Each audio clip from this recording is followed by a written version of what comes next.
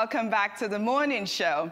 On our take today, we'll be discussing the importance of staying active and eating healthy.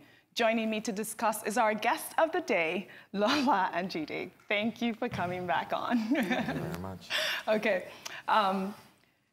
so let us start with, let's continue with you, I think. Okay. So he's just debunked a lot of things for me here in terms of running and the types of food that we're going to eat. He actually told us to eat some food, protein stuff, which I will ask you about. And so tell us now, what do you think would help us to really stay healthy in terms of the food and exercise regime? So you start, and then let's see if she agrees with you. Like I said, in terms of food, I would want to say eat clean, because diets...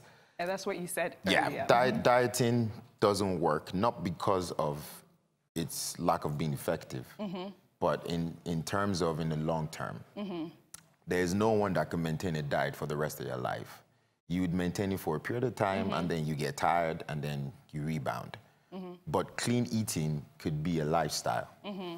You know, you could eat clean for the rest of your life without necessarily, you know, going overboard. Okay. And in terms of exercising, I would advise you train smart, like I said. Train smart, no dead weights. So what he said to me earlier was that the cardio move, which is like running before losing weight, is really not necessary, like he just said.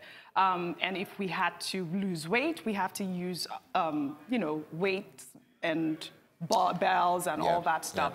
But before we do that, we should have like the veggies and the eggs and stuff. So tell me what your take on this, and how do you think that this would Well, pretty much. I mean, for healthy living, it's really about 80% nutrition. So it's exactly what he said. So 20% exercise. So if you eat well, 80%, you know, so that covers 80%. And then really you're on your way to getting the results you want, maintaining your weight and all of that.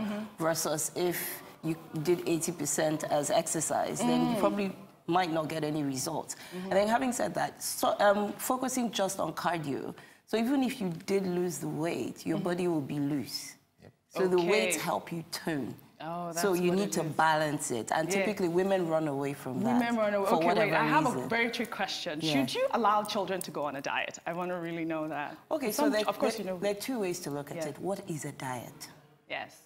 So if you're talking about short term, then the answer is no. Okay. But typically what we eat every day is part of our diet. So if you're using, so diet is mostly being used in the wrong way. So if you use it the right way, diet is a combination of all you're eating, then yes, everybody is on a diet. Oh my God, thank you so much for educating us, Lola and Jide. I am so glad to have you guys here, and I hope I see you guys again soon. Well, thank you. Well, that brings us to the end of the morning show today. Thank you for watching. For my entire team and I here in Lagos, enjoy the rest of your morning and, of course, the rest of your day.